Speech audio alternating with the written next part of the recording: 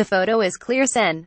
Franken DMinn is touching the chest of journalist Leeann Tweeden while Tweeden slept on the plane ride home from a USO tour in 2006. Franken, a comedian at the time, has said he intended to be funny but wasnt and added that it's obvious how Leeann would feel violated by that picture. Nevertheless, many news outlets have cautiously reported the act preserved on camera as an accusation, informing audiences that Tweeden alleges or says Franken groped her. A sampling of headlines: Associated Press radio anchor says Franken groped, kissed her without consent. Fox News: Franken accused of kissing, groping TV host without consent. CNN: woman alleges Franken groped, kissed her without consent. Breitbart: photojournalist Leeann Tweeden accuses Sen. Franken of fondling, kissing her without consent. New York Times: Senator Franken accused of groping a woman in 2006. National Review report: Franken groped a radio host in 2006. Washington Post: Franken kissed and groped me without my consent. Broadcaster Leeann Tweeden says some women's rights advocates chafe at the media's delicate approach, which has been pretty consistent across a range of editorial perspectives. I'm a lawyer, and I understand why lawyers advise this sort of qualification, to try to avoid libel claims, said Camille Hebert, a professor at Ohio State University's Moritz College of Law who specializes in UAL harassment. But, Moritz added, these sorts of qualifiers are incredibly frustrating for people like me and others, who advocate against UAL harassment and assault.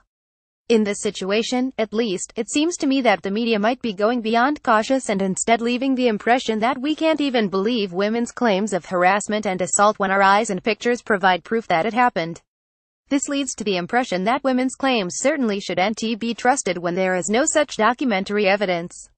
Deborah S. Katz, a partner at Katz, Marshall Banks in Washington, agreed that news outlets should unequivocally assert that Franken groped Tweeden.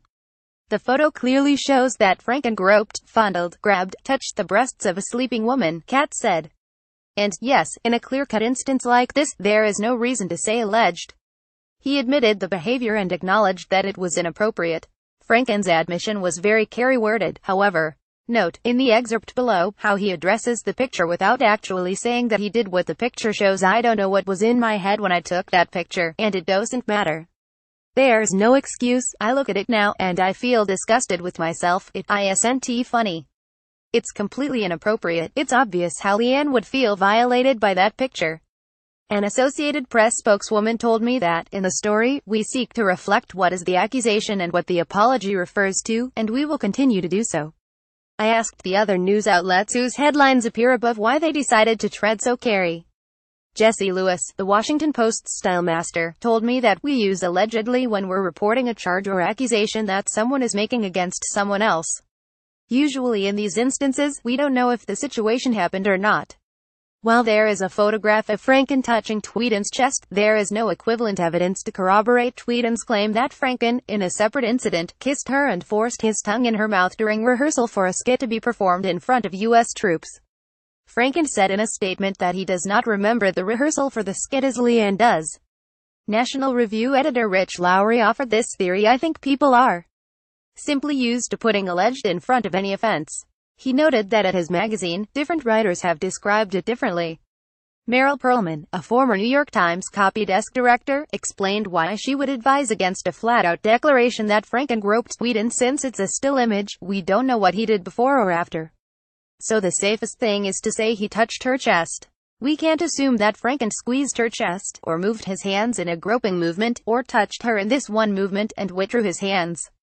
Groping implies action. The safest and most accurate course is to say that the photo clearly shows him touching her chest with his hands cupped while mugging for the camera, maybe. That's descriptive of the photo and avoids any journalistic assumption of what the action was.